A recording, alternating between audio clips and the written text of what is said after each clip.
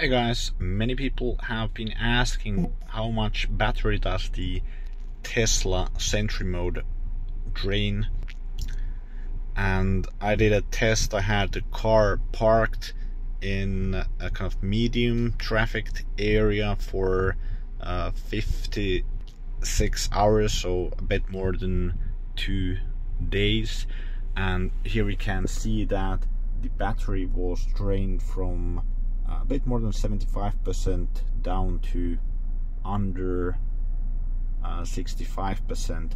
And if we go into the park statistics, we can see that Sentry Mode actually drained 14.6%, so that would be around around 7% per day, a bit less. So that's not too bad compared to what I have been reading. Some have had results like even up to 14% per day, and it kind of depends on how much traffic the area has where you have parked it. So I think I had like 28 Sentry Mode events during that time, so that's not too bad.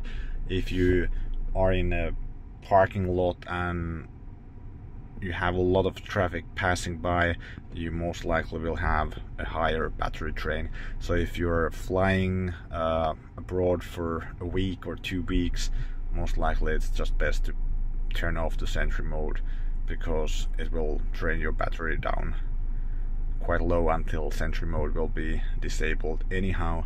So usually for those long parking periods, I just turn it off. For this 2 days of a business trip, I left it on, and it's kind of nice to have those Sentry Mode events. If something has happened to the car, you can check. So that wasn't too bad, and I had anyhow battery sufficiently in the car, so that's kind of a decent result. If this video was helpful to you, please give it a thumbs up. Thanks for watching.